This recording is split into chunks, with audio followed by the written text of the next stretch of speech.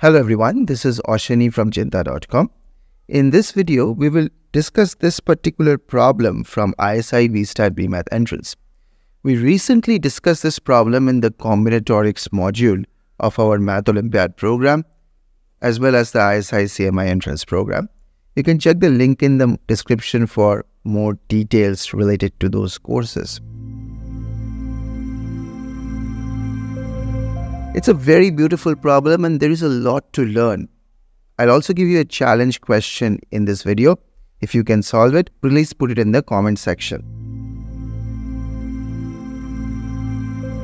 So the problem says that we have a function from 1 to 10. The domain of the function are the 10 integers 1, 2, 3, 4 up to 10. And the codomain is 1 to 2000. So the numbers output values are from 1 to 2000. We want to find a function find all such functions which satisfy this particular condition. That is fi plus 1 minus fi is greater than or equal to 20 for all I between 1 to 9. So it's a very special type of function such that the consecutive output values are separated by 20 or more. I'll give you an example of one such function. So the domain has, let's call it the domain like this. The domain has the numbers 1, 2, 3, 4 up to like 10. And the codomain has the numbers 1, 2, 3, 4 up to 2000. We want to map the domain values to the codomain values, and we want to make sure that this condition is satisfied. F of I plus 1 minus f of I is greater than or equal to 20. One such case could be 1 maps to 1.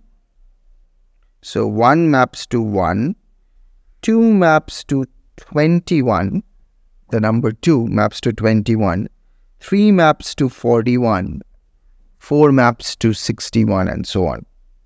4 maps to 61, 5 maps to 81. So like this we can go on up to 10. So 10 would map to I think 181, right? That's right. So notice that the consecutive, so if you take 2 and 1, the consecutive output values is 20 or more apart. So that makes this particular function. So this is one such function. Let's call it f of 1, f1. This is one such function which has this property. We want to find out how many such functions are there. How many such functions are there? How many such functions are there with this property? Now, I'll give you the solution to this problem. Of course, we will discuss the solution, but that's not the purpose of this video. The purpose of this video is to give you a problem-solving strategy that can help you to start thinking about these problems. So, it's not important if I can solve the problem or not. It's important that if you can solve the problem, right? So, one way to go about this, and this is a problem-solving strategy. Problem-solving strategy. It's think about small examples. So this is, I call this miniature. If you want to solve the big problem with 10 input values and 2000 output values, why don't you try and solve a smaller version of this problem? Maybe you will notice some pattern. So this is actually, there is a book called How to Solve It by Polya. How to Solve It by Polya. You can check that book out. It has very interesting problem-solving strategies, and we use it all the time in our Math Olympiad program and ISI-CMI entrance programs, and Physics Olympiads as well, Computer Science Olympiads and so on. So let's go and see how this works. So maybe we can create a miniature like this, that the domain has 3 numbers, 1, 2, 3, and the codomain has 6 numbers, 1, 2, 3, 4, 5, 3, 4, 5, 6. And let's say the condition is fi plus 1 minus fi is greater than equal to 2. So the gap is 2 or more. That's the condition. So we can actually write down all such functions in a systematic manner. So the first function of that kind will be 1 goes to 1, 2 goes to 3, 3 goes to 5. So the gap is exactly 2. The gap is 2. The second function is this, that you just sort of translate it. You just add 1 to each of the output values. So the gaps remain same. Remember, what we are trying to do is to systematically write down all the answers, all the solutions. This is sometimes known as enumeration. One of the reasons that I actually ask my students to enumerate solutions, because once you start doing it, you actually observe some pattern.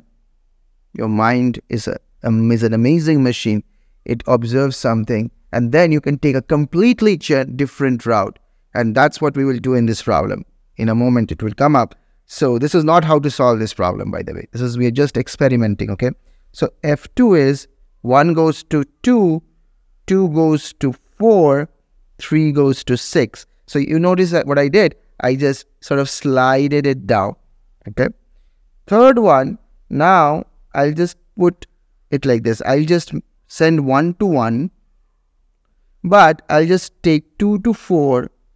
I'll just take 3 to 6, okay?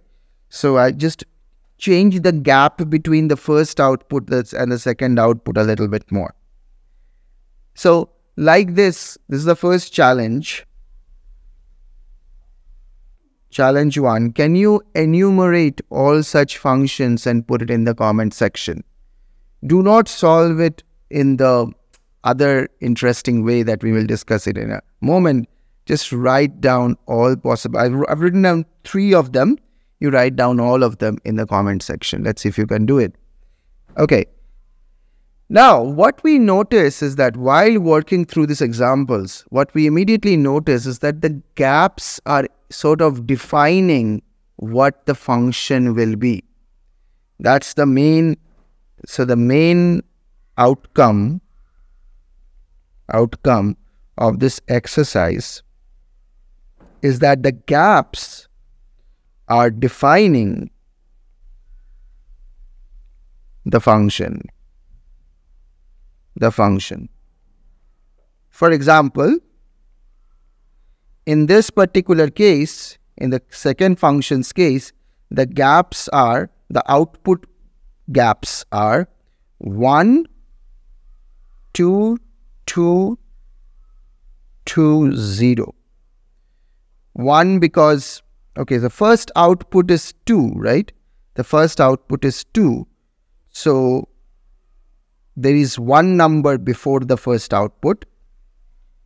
Then between the first output and the second output, the difference between them is 2. So the gap actually contains 1 number. So that's for the second output. The second output and the third output, the gap is again 1 number. There is only 1 number between 4 and 6, which is 5. So third output is this. And then finally, after 6, we have no other numbers. So actually, this is 0. Okay. Okay. So now you see what I just did. The 1, 1, 1, 0. These are the gap informations.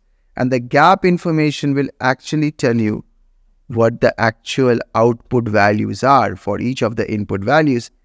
And that is sufficient definition of the function. Because if you can tell for which input we will have which output, if you can map that out, then you actually have the function, right? So one more time, let's look at another example. F3, what is the gap data? 1 goes to 1, 2 goes to 4, 3 goes to 6, okay? So the gap data is, there is no value before the first output. So there is 0 numbers before the first output in the codomain. Between the first and the second output, there are 2 numbers, 2 and 3. Between the second and the third output, there is 1 number. And finally, we have after 6, we have 0 numbers in the codomain. Because in the codomain, we have 1 to 6. So after 6, there are no numbers. So again, 0 to 1, 0 is actually the gap information which completely defines the function, this function f3. One way you can think about it is you can start from the last gap information, which is 0. So you know that the last output must be 6. Then you move 1 unit to the left. So you move across 1 element because that's the number of elements in that gap. Then you put 4, 2 goes to 4. And then you put 2 hops. You go 2 steps to the right. So you get the final output, which is 1. So the gap information completely defines the function. That's what we realize while working through enumerating the miniature problem, right? So let's now get back to the actual problem, which says that we have 1, 2, 3 up to 10 numbers, and the outputs, the codomain are 1, 2, 3 up to 2000. So how many gaps are there if these are getting mapped in these spots? Okay, so the number of gaps are actually 11. There are 11 gaps. So the first gap is basically the number of numbers coming before the first output. So if the first output, that is if 1 goes to 2, then there is, in the first gap, there is only 1 element. Or there could be 0 elements if 1 goes to 1. There could be 2 elements if 1 goes to 2 in the first gap. First gap is the number of things in the codomain, number of numbers in the codomain before the first output. So there are 11 gaps, gap 1, gap 2, gap 3 up to gap 11. And all of these gap values should add up to 2000 minus 10, right? Because there are 10 numbers which are the outputs. So when we are calculating the gaps, we are not calculating the actual outputs, right? So the number 2, if this particular number is not counted in any gap, it's not in a gap, it's actually an output value. So the 10 numbers which are the actual output does not contribute to the gaps. So we have 1990. This sum is 1990. There is one more thing. We want up from gap 2 to gap 10, we want these to be 19 or more. 19 or more. We want these gaps to be 19 or more. Because fi plus 1 minus fi, we want this to be greater than equals to 20. So between them, there has to be 19 or more numbers. So what I'm going to do is, I'm just going to give these gap values an initiation number, which is 19. So G2 prime is equal to G2 plus 19. G3 prime is equal to G3 plus 19. Like this, G10 prime is equal to G10 plus 19. So I'm just going to give 19. I'm going to initiate them by 19. Okay. So now what we have is G1 plus G2 prime plus G3 prime plus G10 prime up to G11. This is 1990 minus, now what you have to do is you have to delete all the 19s that you have inserted in G2, G3, G10. You've already used up those values. So 19 times 9. There are 9 gaps where you have put 19s. So 19 times 9. So 1990 minus 171. So that is 1819. 1819. Okay. So now we have a sum of 11 gaps. And this is a very common problem in combinatorics. We discuss it extensively in our Math Olympiad program, ISI-CMI entrance program, in the combinatorics module in particular. So this is G1, G2 prime up to G10 prime plus G11 equals to 1819. So the total value is, so the number of solutions of this equation is 1829. So 1819 plus 10, choose 10, which is 1829, choose 10. So this is coming from number of solutions, number of integer solutions problem.